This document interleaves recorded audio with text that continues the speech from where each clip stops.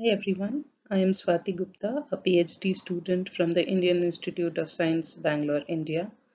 I have created a database called INTERPIN that identifies intrinsic transcription terminators in bacteria.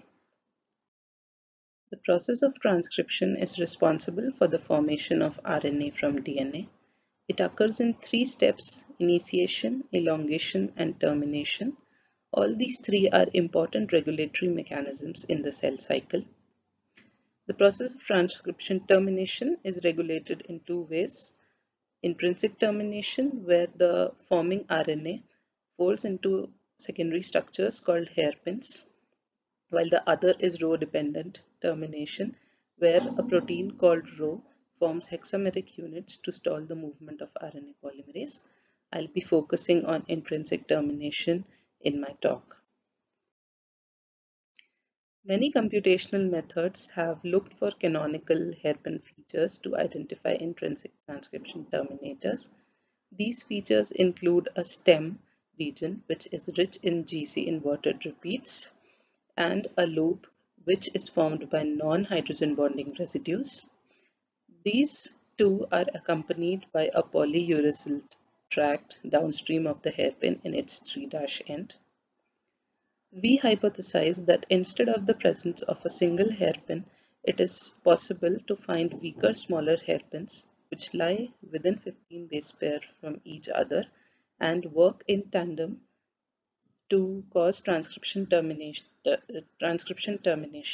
We call these cluster hairpins.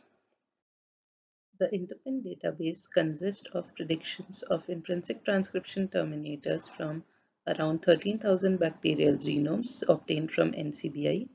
The list of the phyla is given in this table, and the corresponding frequency of bacteria in each phyla has also been presented.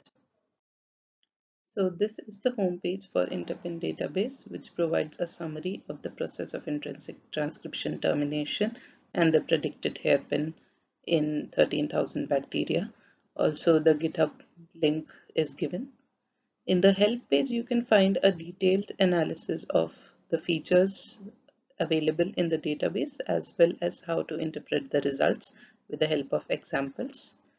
Then going on to the phyla, it lists the phyla present in the database along with a phylogenetic tree showing the relationship between them.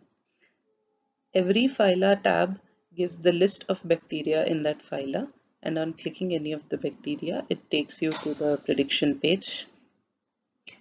Each prediction page has a summary table which lists the summary of the bacteria, its name, phyla, the genome size, and the predictions, whether they were single or cluster.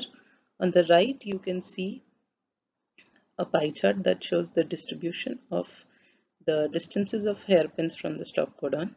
The closer a hairpin is from the stop codon shows its termination efficiency. Then the raw data for the prediction has been given, where we list the strand on which the prediction was made, the operon start end, hairpin start end, and the associated hairpin energy. The hairpin type has also been given, which can be cluster or single. In case it's a cluster hairpin, we give the constituent number of single hairpins in that cluster. This can be easily downloaded in a CSV format.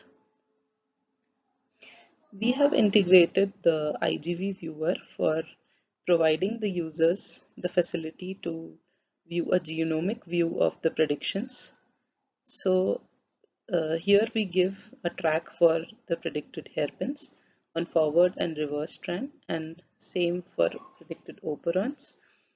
So these have been color coded with different colors. The annotation of genes has simply been taken from NCBI. The users can zoom into the required region and see the predictions. On selecting any of the hairpin predictions, you can see the selected hairpins on the left hand side.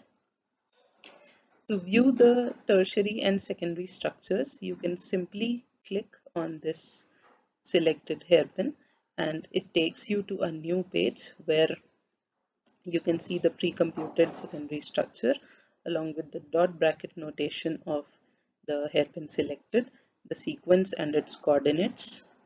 Now, to view the 3D model of the hairpin, we have integrated RNA Composer into our database. Here we preload the sequence and the secondary structure for the users, and the RNA Composer computes a 3D model for the hairpin, which is displayed and can be viewed on the web server itself. There is also an option of downloading the PDB structure, and it can be viewed later with the help of PyMol, Chimera, or another feature that we have integrated called the ICN3D program. Thank you. Do you have any questions?